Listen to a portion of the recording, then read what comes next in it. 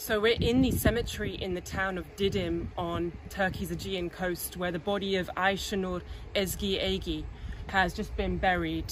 She was shot dead while attending a protest in the occupied West Bank last week. Israeli forces have said that it was highly likely that she was shot dead by a bullet fired from its forces. Her body was returned to Turkey this week. It came first to Istanbul and then to the city of Izmir for an autopsy, and then here to Didim, where she has been buried. Didim is where her paternal grandfather lives.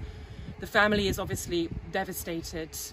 One of her relatives told me that her death was unexpected, but she was an anti-war person who cared greatly about humanitarian causes, and that she had done lots of volunteering in the past.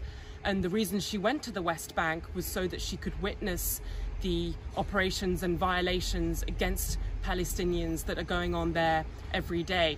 One theme here is that people are talking not only about Aysenur's death, but also about the killings of over 41,000 people in Gaza since October 7th, and also about the killings of Palestinians in the West Bank, which is where Aysenur was killed, which are continuing every day.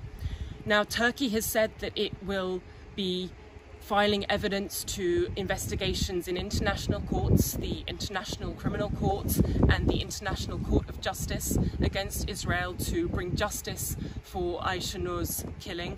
But the family have been saying that they want the US to play a more active role. Aysenur was a dual US-Turkish citizen, and the family is asking for an independent investigation by the US to try and bring justice for her killing.